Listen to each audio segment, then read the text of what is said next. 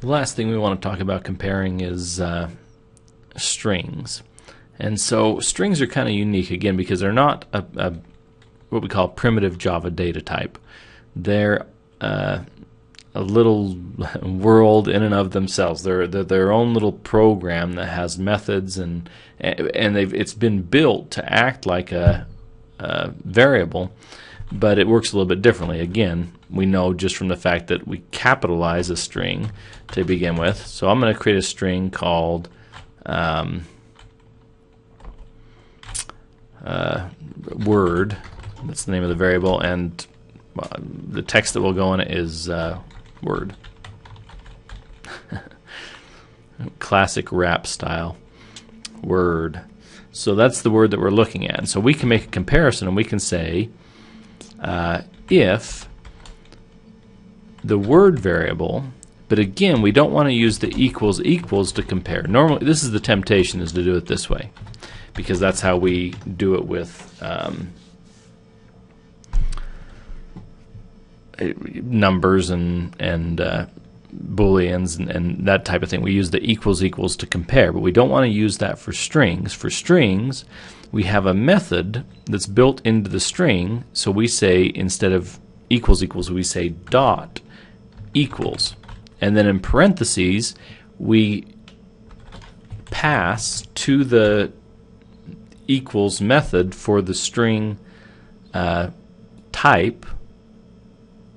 Let's see, I've just said all sorts of crazy things that I mean, they're correct. I hope they're correct, but I've just used a bunch of terminology that doesn't make any sense, and I don't want to do that yet. Later on, we'll use the terminology that doesn't make any sense. Again, the string is a class, just like a scanner. So we build a scanner. We say scanner in equals new scanner system in, and then we say in dot next line. The in refers to the class. So in this case, we've built a scanner, and that's the in, and we're saying go out to in and read in the next line. This is the name of the method, right? Well, the string is similar.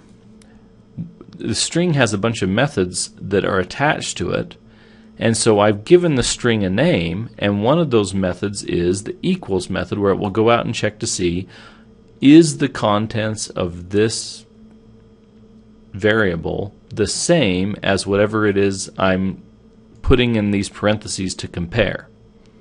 So I'm saying go out to the word and call the equals method, and then I'm going to tell you what I'm curious if it's equal to. I want to know if the contents of this variable is equal to this string literal.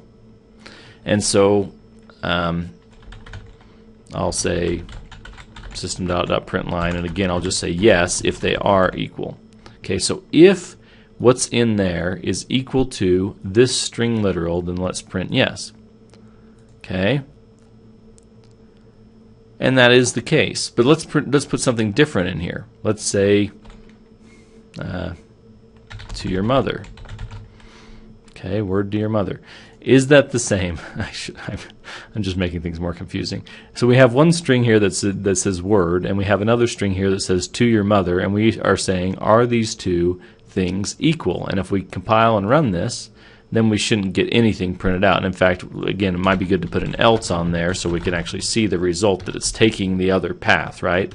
It can either go this path or it can go this path with an else.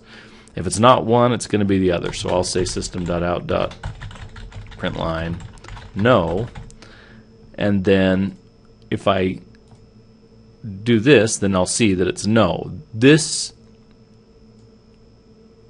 contents of this variable, which is word, are not equal to your mother.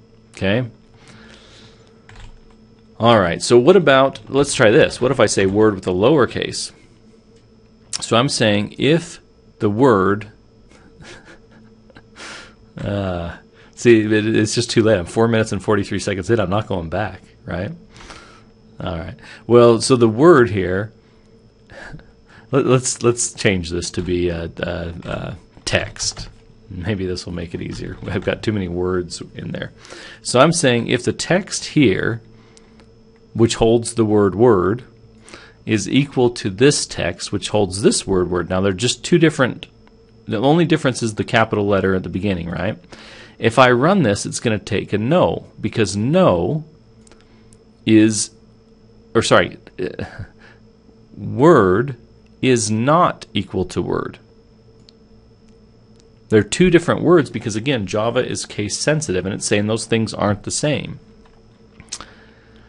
All right, so what do? Well, luckily, besides the equals method, we also have an equals ignore case method. And if we look at the equals ignore case, then now it'll say yes, because we've just told Java to ignore the case and check to see if the contents of this string literal and this variable are equal, and they are, and so it prints the word yes. All right. We can also use our not when we're comparing strings by saying if it's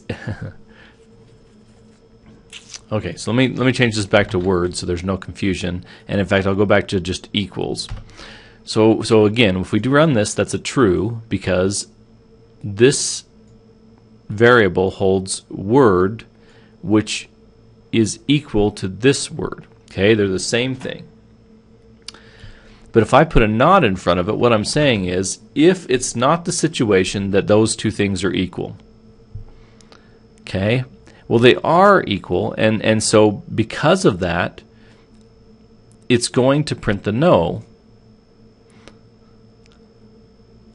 Again, this is the tongue twister for the mind because we've thrown a no in there. But what we're saying is it's not the situation that they are equal. If it's not the situation that they are equal, well, they are equal. And so it's not the situation that they're equal. All right. The nots really do kind of confuse, but it's like saying I am having a good day versus I am not having a good day. When we put the not in there, it reverses the meaning.